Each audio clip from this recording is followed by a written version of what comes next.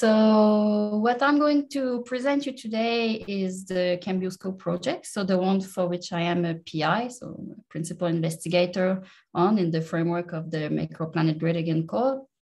Of course, this is not only my work, it's also the work of several people, including 4 postdocs. Their names are there: Shivesh Karan, Ernesto Rosero, Ariane Alberts, and Patrick Brassard, and 8 PhD students, 3 of which graduated. Yeah, I won't name them to save a bit of time. And some of my colleagues here at the Toulouse Biotechnology Institute. So a bit of the context before to tell you what is this work. So this work takes its context mostly in the Paris Agreement and among other the IPCC report on the 1.5 degrees Celsius and the differences it makes between 1.5 and 2. I won't go too much in the details, but just highlight 3 main points. So one is that, as you may know already, we need greenhouse gas reductions now, or the soonest possible. Second is that we may need, if we don't want to overpass 1.5 or 2 degree, to induce some carbon dioxide removal. So take some carbon dioxide that we have in the atmosphere and have it out of there forever or for a very long time. And third, we need to leave fossil carbon as much as we can in the ground so we don't use it up and emit some additional CO2 emission that stay there for a very long time. So this set the scene for the Cambioscope project. What we want to do there is to do everything we do in the economy today, all the services like transport, like chemicals, like material, where we use fossil carbon. We would like to do that, but instead without using any fossil-based carbon, and doing that in a sustainable way. And I'm going to come back to what does that mean. But if we want to do this, how can we do that? Well, first thing that we can do is not to use any carbon at all. So that is something we can do to some extent with electricity, like with hydropower, to some extent nuclear, the wind and the sun energy. And this electricity we can convert into services. I do not know if you see this, like heat or like transport. And this allows us to do a bit of things without carbon at all. However, we still need to eat, we still need materials, we still need chemicals. So we can't do everything by decarbonizing. So where do we take this carbon from? If we don't want to use any fossil carbon, we have the carbon from the biomass. So that's the most obvious and the most accessible to some extent. It can be whether land dependent. This is when you grow directly on the land, or it can come from the residues.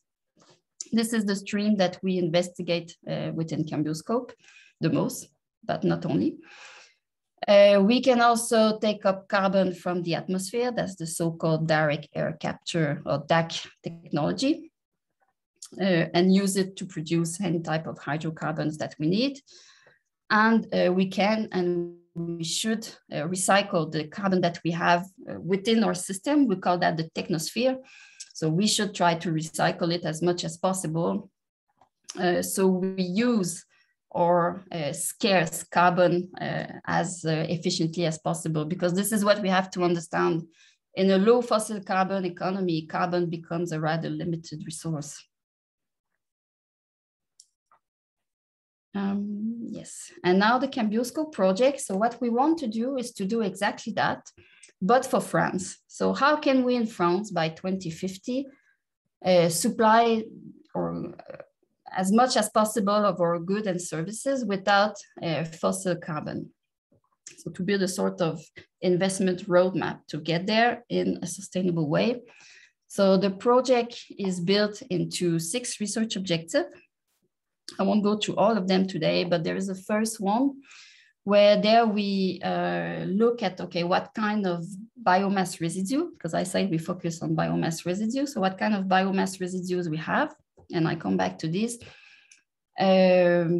where exactly are they located? What do we do with it today?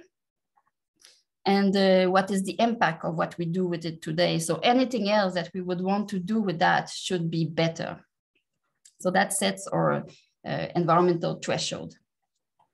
Then we have a second research objective where we investigate different ways to convert these residual biomasses into different products and services. And to some extent, also including the direct air carbon capture and renewable or fluctuating power to produce a variety of products and services. And I come back to those that we are investigating. Then we have another research objective that we call the carbon farming. And this is where, and that's one that I'm going to present first. This is where we challenge the hypothesis that we need to leave a certain portion of our crop residue, so straw among other. Typically, we would say we need to take up no more than 30% of all these residues, otherwise we would deplete the stock of soil organic carbon. So here we think that if we do that, we may deprive ourselves from a valuable resource for the bioeconomy, because as I said, there is not much in an economy without fossil carbon. We lack, or carbon becomes a scarce resource. So here we want to look into, okay, what if we consider how this biomass is used and we may have a return? And also where exactly it is used up, because in some places we can take more than other. I come back to this. And finally, we had the biopump that Heiner was mentioning. And here's the idea is to have some species, plant species that can be grown into particular area among other marginal land or lands where we wouldn't grow anything anyway. And that these plants can induce a net transfer of carbon from the atmosphere to the soil. Of course, this is not something permanent, but at least it helps us to win a little bit of time. And we have two services because we have a carbon sequestration. So we have a net transfer of carbon from the atmosphere to the soil, but we also then have a useful biomass that can be used in the bioeconomy and provide a mitigation service, so substitutes some fossil-based carbon. And finally, and this I won't go through that today, but there are also some societal aspect to look at. So we have a rather technological project here, but how do you make this into a societal project? Needs to consider some additional aspects. So a little bit of a disclaimer, I'm talking a lot about carbon, but it's not only that is considered. I'll come back to this, but we look at all possible flow of substances.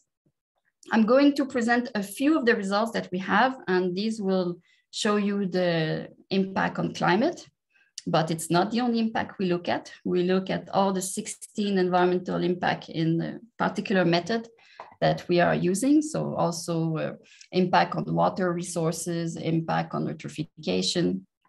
So it's not only climate that is included. And that's the bad news. So we don't have much results yet. And that is because of the way the project is built. So now we are building the modular building block that will lead us to our final strategies at the end of the project in 2023. But I present you some of these modular building blocks that we have now.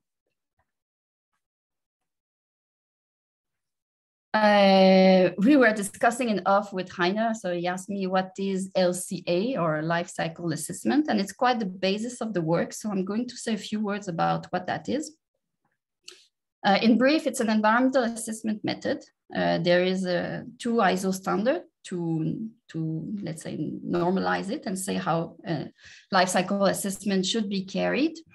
And it has two main aspects. One aspect is that you will look at a product. So here, say an helicopter, through its whole life cycle. So from the production of the different materials, you will gather all the emissions related to that.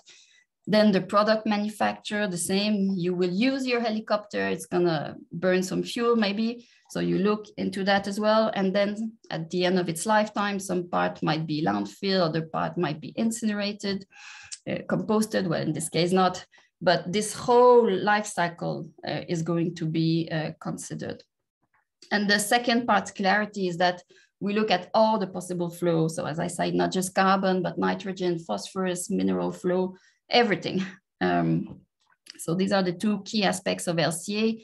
And what we do here is something we call strategic LCA. So we look at big systems. So in this case, it's the, let's say, the carbon economy system. We look at different alternatives. Could be a fossil alternative. It can be these non-fossil alternative. Then we make the LCA of it.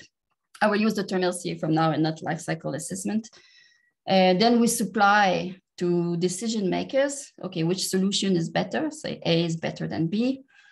And there's a decision that is going to be taken. Typically, A is going to be implemented. And the fact that we implement A is going to make a difference in the world. And that is this difference that we're trying to capture in our life cycle assessment model. So there is a little bit of a, it's economy aspects included into it.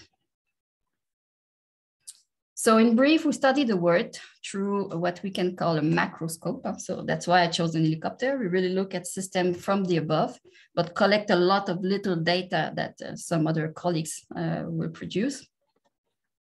Looking at innovative processes, for example. And, but to do that, we need to first understand the world and how it can develop. There are several aspects to that, but when it comes to bio-based economy, one thing that is really critical and that can make a system unsustainable is land. So one thing we need to understand is that we have a limited amount of land, so 12.5 gigahectare if we exclude Antarctica. And out of that, we have 4.5 gigahectare that is agricultural land. So 1.4 that is arable land where we plant our crops. That's about the size of South America. And 3.1 gigahectare of pasture. That's where we have animals grazing, where we have the grass. That's about the size of Africa. Then we have 4.9 gigahectare of forest, and we have 3.1 gigahectare that is practically unusable for agriculture. And what is very important to understand is that already today, we are using about 40% less of our land cover just for agriculture. And now we're saying that we want to use that, or we want to produce more biomass to supply other services, like, as I was saying, eventually some energy, but also materials, chemicals. And the reason why I speak about this is to quickly make a parenthesis to the so-called land use changes, because that's very important. So if we are in places like often is the case in Europe, where we use pretty much a greatest share of the land for agriculture already, and we want to produce a bioeconomy crop, here I put miscanthus, but it could be something else, hemp, for example. And what is going to happen is that, okay, since we have already pretty much of our land area used for agriculture, and we have very often intention to maintain the forest cover. So what happened, and that's what we observe, is that one crop that is grown today is going to be kicked out, so not produced anymore, to produce our bioeconomy crop. And there is something called the direct land use changes, is the differences in flow between cultivating this bioeconomy crop instead of that crop that we are kicking out. But the thing is that by kicking out this crop, we induce also impacts on the market because it's still demanded on the market. So what's going to happen is that the most competitive supplier is going to react to that. And there is two key reactions. One reaction is to increase the yield, where it pays off to do so. That can be done by several ways. So whether you put more fertilizer, that's often the response we observe, but it can be irrigation, it can be also to some new crop breeding. So this reaction here we call intensification, so produce more out of the same hectare of land. But another reaction is that somewhere in the world, land that was nature is deforested for agriculture. This is very important because when this happens, You have several reactions, but one is that all the carbon contained in this biomass typically is just burned on site because it's easier to convert the land for agriculture. And then you had carbon that was stored in the land for several years, and that is the same, the carbon from the soil is then oxidated, and also you have some carbon releases. So that's often referred to as indirect land use changes, and we consider that in our life cycle assessment. And just to show that this is true, that was a paper in Nature. Now it dates a bit. It was from 2019, but it was showing that it was observed when you had a bit of a trade war between the US and China. And China was no longer importing the soy from the US. And you could observe already that in the Amazon, there was deforestation taking place because China was importing more soy from Brazil. So another thing that is important is the opportunity and challenges from the fluctuating power. So what you show here is an illustration from a former work. Well, it's for Denmark. But it shows here the 8,600 and something hours of the year. And here you have power in megawatt hour. And you can see in blue, that's the electricity consumption. And one thing we have to know is that we always match in the grid the amount of power that is demanded. So the power supplied is always matching the power that is demanded. If you don't do that, then you have breakdown. So there is a technical system operator in all European countries in charge to make this balance. And then in black, you have the fluctuating power, say wind and sun in this case. And what we can observe is that, this was for 2017, where 45% of the electricity supply was from this fluctuating power production. And this was a projection for 2035 based on the announced investment and capacity. And what we can see is that, okay, there's going to be instances, like in this case, a lot of instances where we're gonna have more power produced than what is actually needed, meaning that we can use it, for instance, as a supply to water electrolysis, where we separate water into hydrogen and oxygen, and this hydrogen can be used and combined with some other carbon to produce a variety of hydrocarbons. But we can also see that there are some wide gaps, like here, for example, where the fluctuating power is not enough, and that's where we need a storable source of energy. And that's where it is important to remember that we have some sources that are more flexible or storable than other, like for example, biogas, that you convert to biomethane and you can store in the grid, so you can use it exactly here where it matters, where there's no wind. While if you have some other technology like waste incineration, where you have to run in continuous, and in this case, you compete in some instances with the wind. I can realize that you may not see my, in some instances where you do compete with the wind. So the basis of our life cycle assessment, as I say, is that we try to consider the full system. This is a simple example where straw is used to produce bio-oil as a heat source where no district heating is available via pyrolysis. And you have the resource, and then here you convert it according to the different processes. And what is important to see is that sometimes you will produce some co-product. So here's some dust. And this dust is not forgotten. So something is happening with it. We try to understand what it is. In this case, it's used to produce combined heat and power, or rather just heat in this case. This heat is supplied to the heat grid, and it displaces another heat source. So we consider this avoided heat that is no longer produced as a result. So you can see here, we are interested in the bio-oil, but we produce some co-product, so non-compressible gas, a sort of vinegar that can be used as a fungicide.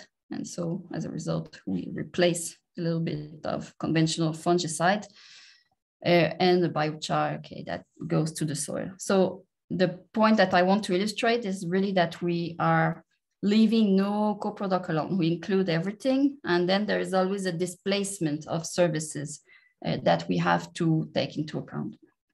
And the second thing is that when you deal with residues, as it is the case in CamBioScope, we have to consider, as I was saying, that something was happening with it, even though if we think nothing, like in this case, the straw was, otherwise it would have been just left on the soil to decay, but some part of it may go to the soil and replenish the soil organic carbon pool, and this is no longer happening. So this we have also to take into account. So this is how we model. That will help to understand what follows. So the first research objective, this was work led by a postdoc, Shivesh, that is now in Sweden. Here, as I said, we inventoried what kind of residual biomass we have and where we have it in France. So we have primary forestry residues. We have crop residues, we have pruning residues. These are big categories here aggregated, different types of manure, garden waste, sewage sludge, household biowaste, and agri-industrial residues. Some of them we could have at a very fine resolution, like the primary forestry residues, for example, at a 10 meter by 10 meter resolution, working with the land cover data produced by SysBio, where they are processing the Sentinel-2 data. And some other stream were more based on French statistics and were at the department level, like the sewage sludge. So we have this difference in resolution. But what we could see is that overall, well, that is just the overall results, but the largest potential when converted to petajoule is from crop residues, then from manure, then from the primary forestry residues. Household biowaste, this is what we separate today, but we can imagine that when the law come in place that we are obliged to separate all biowaste over France, what we saw is that this is going to double. Yes, garden waste 3%, sewage sludge 1%. I go to the next.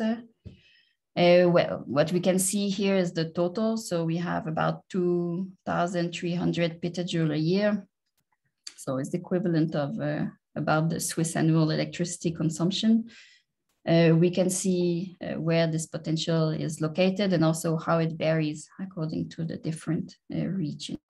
All this is published, well, nearly all this, but the rest is upcoming very soon. Then we also looked, okay, what we do with these residues today. And the endeavor to set up this threshold. This is work that we are hoping to publish very soon. We're working hard to finish that before the end of the year. So I'm going to go to our research objective 5. I was telling you about this carbon farming, whether we should harvest or not. So here what we considered was 5 conversion technology for crop residues. Anaerobic digestion, where you get the gas, this is what you want, but you also get a digestate that you can return to soil. Pyrolysis, where you get a bio-oil, but also a biochar that you can return to soil. Hydrothermal liquefaction, where same as pyrolysis, you get a bio-oil as your main product, but also what is called here a hydrochar that can be returned. Gasification, where you get not biogas, but syngas, and then you can return gas char. And then bioethanol, where you get the ethanol, and then you also have a liquid molasses fraction that can be returned to soil. So what we did here is that we build upon the framework that already exists and was developed by INRAE. So we collaborated with these researchers, and we look at France in a with a very high granularity, where we considered the different type of soil and climate, so pedoclimatic unit existing in France, crossing that with the different type of crop rotation that have been observed in the last year. And in total, we got about 62,700, let's say, a simulation unit of different climate and different agricultural practices and different crop rotation. And what we did is that we look at two cases. One case is to leave this as it is today. So we have crop residues and we don't harvest them. And another case was we have crop residue, we harvest them, but we return what I was showing you, some of the fractions. And also, of course, we have converted them for the bioeconomy. So we had that service. And we projected the climate based on a trajectory that is referred to as RCP, representative concentration pathway 4.5, based on the data we had. And that was very good because we have data for France that are very site specific. So we use that. And we use a soil carbon model called AMG that was developed in France and calibrated for France. And we collaborated with some of the developer of that model. One thing that was very important to incorporate was to understand, because these co-products, they have a recalcitrance or resistance to degradation that is probably higher than the raw material, than the raw straw. And this is why we have this hypothesis to start with, that it could be better to actually use them, even though part of the carbon is in our carbon service. Then with this co-product that is more resistant to degradation, we might end up to still increase the soil organic carbon stock more than if we had just left the straw, where most of it or a big part of it is going to simply degrade over the 100 years and not enter the soil organic carbon pool. So we are the PhD student that is in charge of this, Christelle Andrade. She made a huge literature review about the recalcitrance of these different products, and also how much of the carbon from the initial straw is going to end up in that byproduct. So that was an important input to the model. We had to modify the AMG model to incorporate that because it did not. And this is some of the results that we got. So what we could see for biochar and for gas char, so here you see the scale of it. After 100 years, by returning the char to the field, instead of just leaving the straw, so this is the difference between both, we had increases of about 100% to 200%. So the scale is a bit big here, but we can see in the case of biochar, that was the one where we got the best results. So basically in the whole of France, we can just take it and return it, and we're gonna have a benefit.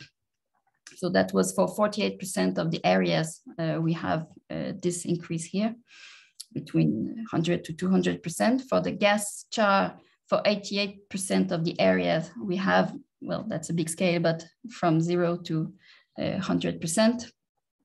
And for these three, well, for this one, for the bioethanol molasses, actually, we had decreases. So here it is not too good of a scenario. We better leave the straw if our objective is to maintain the soil organic carbon stocks. But for these two, yeah, we can see that the scale is not as interesting at this one, but we could still have a certain increase. So 87% of the area would have an increase from 0 to 8, and for digestate, 50% of the area. But in some area, you're gonna have some losses. So we are still trying to process these results. We have a lot of sensitivity analysis as well on how we modeled and on these different recalcitrants and carbon conversion rates. But this is what we have so far. I'm gonna try to go very fast. This is a big module of the CamBioScope project. So that's the building blocks where we build our life cycle inventory. So this is where we break down our processes into unit process and try to understand what comes in, what comes out, and assess all the emissions related. So I'm going to present, yeah, the modules we have in a general manner. One that we have is waste to ingredients, and that might seem a bit counterintuitive. So why would we want to use residues, biomass residues, and convert them into food for animal or even for humans? But it turns out that a lot of people are interested in that. So we just got a paper accepted in Biotechnology Advances where we made a review. We found some more than 800 records, whether it's scientific paper, patents. Also, we spoke with some venture capitalist fundings, and we tried to look at different companies. So this is something led by our PhD student, Hugo Javores, but also we involve a postdoc, a visiting postdoc, Ernesto Rosero. And we tried here through a literature review to understand the different pathways that exist, allowing us to do that. So we ended up with 8 different, let's say, big families. And we also tried to understand, to break down the different building block or unit operation that are needed to do this waste to ingredient conversion. So this is what we find in that paper.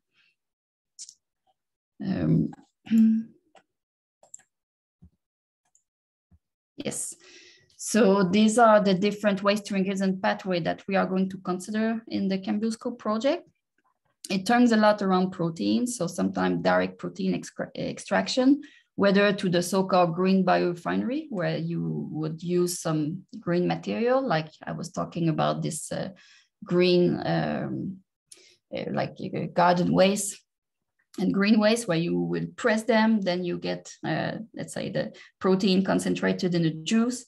And this is from that you try to extract with different processes the protein from it.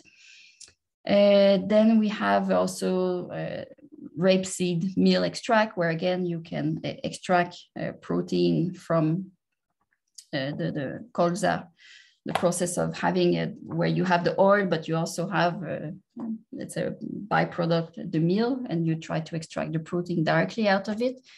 Then there is the use of insects for converting different type of food waste. So whether it is from household or from agri-industrial industries. Solid state fermentation, or the use of mushrooms to give us protein from, or break down what we wouldn't be normally able to break down. So to render lignin available and convert it as a protein, or to use a different type of bacteria and then use these residues to produce whether biogas or syngas, according to which type of bacteria, and then from that produce a single cell protein. So this is what we are starting to address. So we document the environmental impact linked to these conversions. Then we couldn't go around aviation. So we look at different aviation pathways. So we have biofuels, of course. We have electrofuel as well. So where we use carbon from the atmosphere combined with hydrogen produced, for instance, from water electrolysis, fueled by surplus power. Then we have also battery, and that already exists, and hydrogen, which is also very popular here at Airbus in Toulouse. So we have in total 11 conversion pathway. All pathway but hydrogen aviation require fossil kerosene for long ranges because of the standard of the ASTM. So you need to have a certain content of aromatics, and to get that, you can't have 100% biofuel or electrofuel. So you need to blend. Then, well, okay, I can go around that, but our residual biomass is limited. So we cannot believe that we could save the planet by using it all for aviation biofuels. And we also discovered that the electricity that we need to produce the hydrogen for these electrofuel, if we should supply 100% of the future aviation demand pre-COVID with that, which is of course unrealistic because, as I said, we have a blending rate, but it would be the equivalent of about 8 times the current electricity consumption of China. So we have to realize this is not a free lunch either. And there is a lot of challenges to ensure fair comparison. So we have to remember what is the service here. So it's to move a certain quantity of people from A to B. And that we need to take into account to be able to, for example, you may need more of these battery plane to move the quantity of people that you would move with these. So I will go fast to the different type that we are considering. And some preliminary results with the waste cooking oil. So EFA is one of the, let's say, most developed pathway for aviation. And it turns out that the overall environmental impact for climate is way greater, so about the double of what you have with fossil kerosene per megajoule of fuel. One other thing that we do is a gas platform, so, or rather methane, yes, for flexible hydrocarbon supply. And here is a case study that we did led by a PhD student, visiting PhD student, Concheta Lodato, that graduated now, where we look at the Occitanie region of France. And then we looked at all the residual resources that we have in the region, how they are currently used. And then we tried to look, okay, can we supply with that the current demand of methane that we have for the region, yes or no? And if yes, how much more? If no, what should we, how much should we import? So we had 41 different biomass streams that we grouped into 10 biomass categories. That looks simple said like that, but it generates a lot of complication. You can imagine when we have to look at the current uses that varies for each of these. Then we looked at 3 technological scenarios to produce the biomethane. One is anaerobic digestion. And then to produce the biomethane, so you have to understand that when you do anaerobic digestion, you get a biogas that's roughly said 60% of methane and 40% of CO2. The methane is what you want. So to remove the CO2, there are different, let's say, CO2 removal technique that exists. One is water scrubber, where you bubble the whole gas in the water, and because of the different dissolubility constant, you will end up to have just the methane out, and the CO2 is not recovered or could be reused elsewhere, but here we consider it as lost. Then we have, yes, anaerobic digestion with hydrogen enhancement. So this is where you could do, as I was saying earlier, the water electrolysis. You produce hydrogen.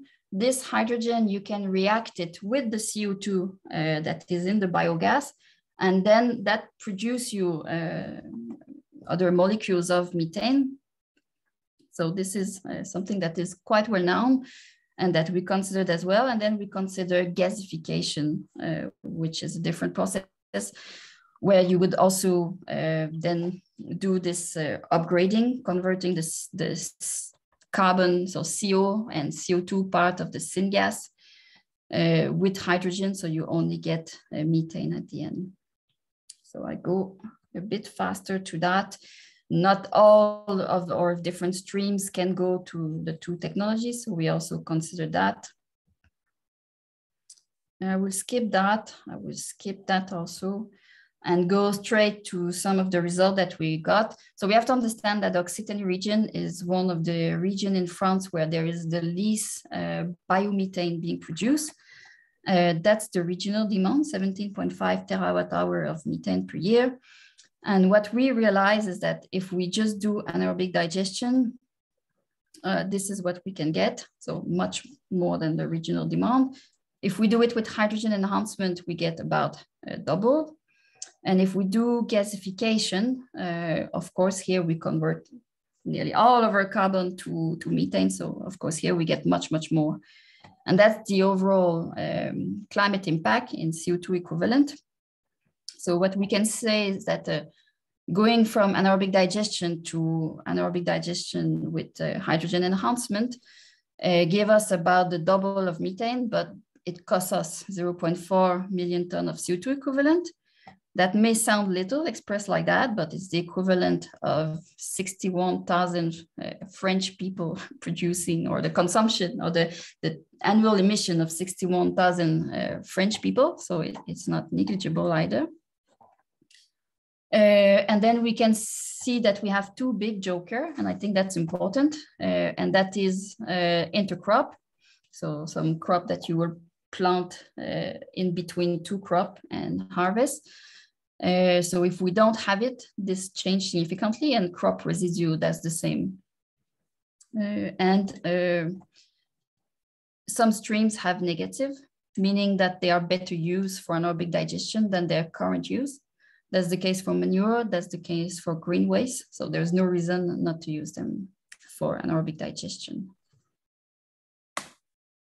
I will pass this, but we also work in the production of oil. So here it was for heat production in areas where there's no access to district heating, but also interesting could be to look for ships, for example, as an alternative to methane, because methane has the problem of the fugitive emission. I will skip that, but just quickly say that we did some work into trying to reflect upon, when it comes to food waste, especially what should be the priority order. So using the pyramid prioritization of the European Union, that has been quite cited, this work. And the work on biopump. So we are looking at it for France, but in between we also got a European project called NIGEM, mostly based on or working or focusing on negative emission. But we pushed that concept of the biopump through the whole world to try to scale up, okay, what would really be the potential that we can get out of it at the world level. And this is a work led by postdoc Ariane Albers. Finally, that's my last slide, but this is where, so I say that we just have some preliminary results or the building blocks, but this is where we want to get at. So we want to have flows on these areas. So basically, we have all the biomasses of France, okay, the electricity grid, the district heating grid, gas grid, and even carbon sink. We use these biomasses to produce our different carbon services. We have different technology choices, and we produce more than one product. And sometimes one product could be used to feed another platform. And what we want to know is what should be the amount of each of these to direct to each of these. So we have an overall environmental impact as low as possible for these 16 different environmental impact categories that we look at. So not just climate as I presented today. Some of our publication, and on this, I'd like to thank you for your attention, and I'm looking forward to our discussions. Okay, thank you very much, Lorie. I'm sure there will be many questions. You can either raise your hand or type your questions into the question and answer tool, or also into the chat. Yeah, any questions? Thanks a lot. Okay, while the people are typing or thinking, okay, there are two participants who raised their hand. Alessandro Forte was maybe first or showed up first. Yeah, Alessandro, please. I'm willing to concede if Marion actually was there before me. My apologies. Sorry.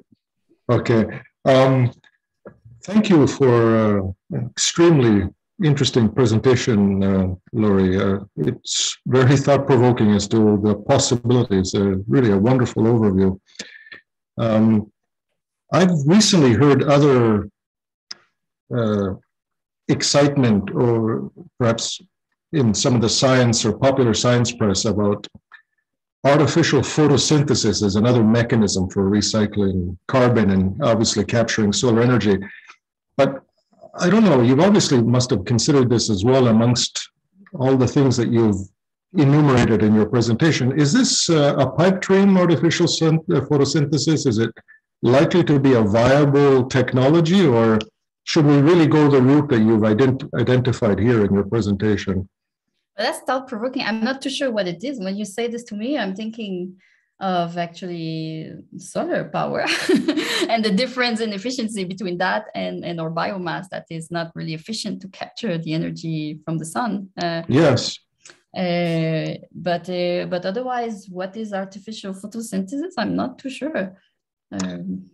I guess it involves a series of laboratory controlled chemical reactions that involve basically trying to reproduce what plants have done. It requires catalysts, and these catalysts, of course, are not cheap. But there is a lot of research being done on that. And I only came across this, I have to confess, I only came across this over the last few weeks, and I was really intrigued by it, especially knowing your presentation now has especially stoked my interest. I mean, production of methane is obviously very promising, but it would be interesting to compare the efficiencies, and that's why I'm perhaps asking an unfair question, I realize now, but whether you had some ideas as to what the expense associated with either process is and whether one ultimately might be more viable than the other. I just missed a little word. What the expense of what, Alessandro? I just missed a little tiny part. Whether the shall we say, when you do a cost analysis of what is involved in photosynthesis versus, let's say, conversion of bioresidues to methane, whether one ends up being superior to the other. Obviously, solar energy is abundant. From my understanding, the amount of energy that the Earth receives from the sun in one day equals practically the total energy consumption of our planet in a year. Yeah. So it's obviously it's an interesting possibility, but I don't know whether it's really gotten well out of the laboratory in any significant way or not. Yeah, I must be honest, I don't know too much about it, but though it sounds, as I was saying at the beginning, one problem in this non-fossil carbon economy is that we lack carbon. To supply. So if it's a way to get, because what are the other options? As I was saying, it's biomass, but here we have our biomass residues, but again, these are limited. And then we have land to produce biomass, but that comes with very severe trade-off. So, so the other option is to the DACs that are in place. Right. So I don't know if it can compete or to which extent, one should make the assessment of that. I have to say that I know little about it, so I didn't consider it. Okay. But one would have to say how it competes with these other, let's say, non-biomass alternative or non-land-free alternative like DACs, for example. Thank you once again. I really appreciated your presentation. Okay, so next is Marion Carrier. Thank you. Thank you so much for your presentation, Lorie. I will be interested on the comment, the result that you presented on the biomass option. And you show obviously considerable limitations, but I have a question in terms of how did you validate the maturity of the technologies that you use to compare a pathway against another one? There's the technology speaking. Yeah, that's it's an important question, and it is true as well. That's a very big challenge because we work with like what you said in the waste to ingredients, we work with some frontier technology, so obviously sometimes there is no data available, and we have to there's two things that we do, whether you do it based on simulation, or more mature technique, just like the gasification. So we had this problem: how much of the syngas is going to be CO2, CH4? Just doing that, we struggled a lot, and then we, with some colleague here at TBI, we tried to develop a model to predict that, and that was very good for some stream like the Woody one, where there was some literature data, and we could validate this stoichiometry-based model, reaction-based model. with these little literature data that were available. But when we were out of what existed with some stream, like, I don't know, the green residues or the intercrop, then we are not that sure to which extent, yeah, it's very valid or conclusion. I didn't strike that too much, but I think I wrote it in my little blue box. So this is one thing, but another thing is that some of my colleagues, they are doing exactly that, trying to simulate this upscaling from low TRL to high TRL, but obviously we have a lot of uncertainty on this. Yeah, I mean, in terms of experimental assessment, we already struggling to do and to carry out some viable upscaling modeling ourselves. That's why I was curious about that. But you just have to remember that what we do is to help decision maker to anticipate consequences of investment. So so we have to do that and deal with this uncertainty. And I didn't show it, but of course there is a heavy like global sensitivity analysis. So we both deal with sensitivity and uncertainty of data to try to show which boundary this conclusion seems valid or reasonable. Okay, thank you so much. Okay, we have a short question by Karine Desbeufs. She's asking, can we go back to the maps, 5 maps talking about biochar? Why was the first the best case? What about the other 3?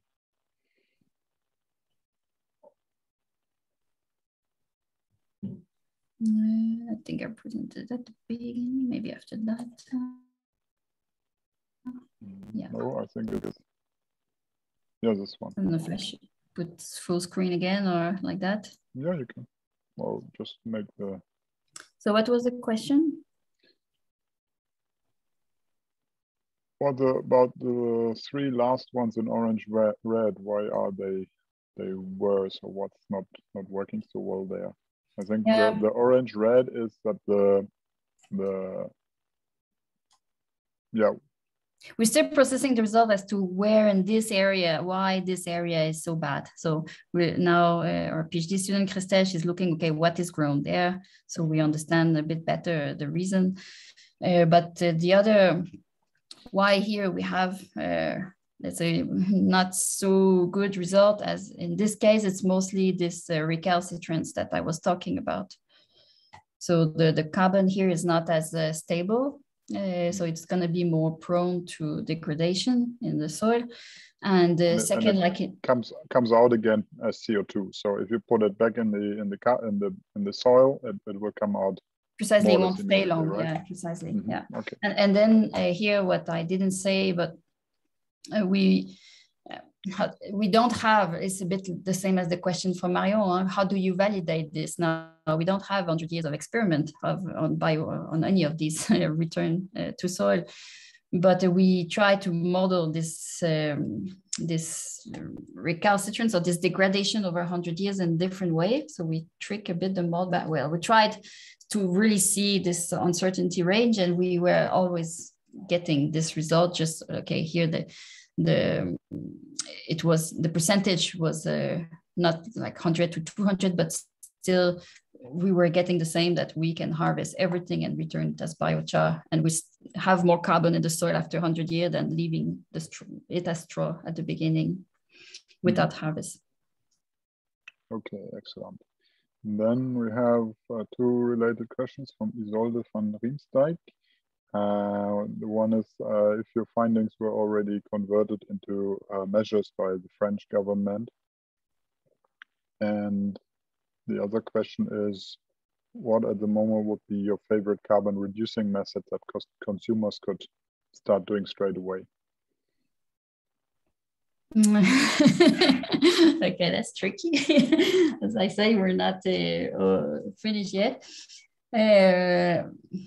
Yeah, well, it's not a favorite, I don't know, but from what we've done so far, I'd say biogas is, to me, very interesting because it's flexible. You can, I mean, biomethane.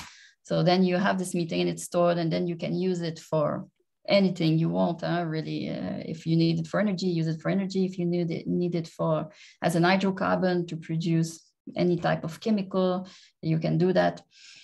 The only problem though is that you have to be very careful that you don't have fugitive losses, because then it's methane and it has, as we know, global warming potential. Well, now it changed, so I think it's 27 times if on 100 years higher than the one of CO2. So this is one that I find interesting because of the flexibility that it gives, and also because, as I was showing with manure, for example, I mean, you gain so much by not just leaving your manure being stored there, and then you have all this methane that ends up in the atmosphere anyway. Here, instead, you capture it and you can use it in the bioeconomy. Then the second question, what was it? The first one? The first one was if the French government already has converted something of your insights into measures. No, but I before COVID though, I must say that we were invited. So we've been invited, all of us, at the Élysée, and then the Ministry of Environment, Elisabeth Borne, invited me to go at the ministry. So that was early 2020, and we discussed some of this pathway. So I was really excited that they could have a look on the work, and but no, after COVID, none of this happened anymore. So, but it's really the aim that's why everything that we do, I didn't stress that, but we put it in the open. We have a data repository platform. We have to structure it a little better, but we want our results to be usable and use. Yeah. Okay, Lorie Hamelin already asked a question you nearly answered, that is about the methane and fugitive emissions. But maybe we can go into further depth with that. So in principle, you're saying that methane should be like the unity of exchange, or can become a very important stock, or what to call it. But that there's also the danger of having it go into the atmosphere, and actually then it would be much worse than not using it, right? Well, that is one reason why we, like for instance, for ships, we are interested in looking at this hydrothermal liquefaction, which in some way does similar than anaerobic digestion. So you also have some rather wet substrate. In that case, that you can convert to an oil, and that could be used, upgraded and used in your ships. So that's something we want to look and see what perform better. But yeah, for methane, it's really really important to control these fugitive emissions. Otherwise, it's true that, and this is also where we look at with our uncertainty analysis, what should be the threshold not to overpass. Otherwise, you do worse than not doing biomethane in the first place. Mm-hmm. Okay, we have one more question. That is how to measure carbon footprint in forests and to mitigate CO2 emission. I mean, I guess the question is mostly if you can for example, take out some stuff from the woods and like thereby make a forest even more prone to CO2 uptake. Yeah, well, this we're not looking at because we focus on the, well, to a little extent, but we focus on the residues. But we look at that in the extent that we use the biopumps on carbon vulnerable or marginal lands, but not so much to optimizing the forest ecosystem. But this is true, some people work on that. I have Swedish colleagues doing this, but yeah, this we don't include. It's out of the boundary that we've set into what we look at. Mm-hmm. Okay. Thanks a lot. Maybe I have one last question, and that is like more if you look at the very big picture, like if we put in this chars into the land and use land differently, do you think that is that is enough to some extent, or I mean, if we for example still need to use some oil to fly with airplanes, then there will be more oil coming out of the reservoirs, and then Yeah, where should that end up? Yeah, this is what I was saying. So now we are building these building blocks through different PhD thesis, and this is where we want to get at to be able to say it. But I don't have the answer yet, I'm afraid. Do you have a feeling? I'm not because it's so complex. You really have to look at as I said, one stream of one platform can go and feed in the other. So yeah, it's hard to say that I have a strong feeling for now, but I do think that, again, that this gas platform, because we can produce so many things out of it, even food, gives us a lot of flexibility.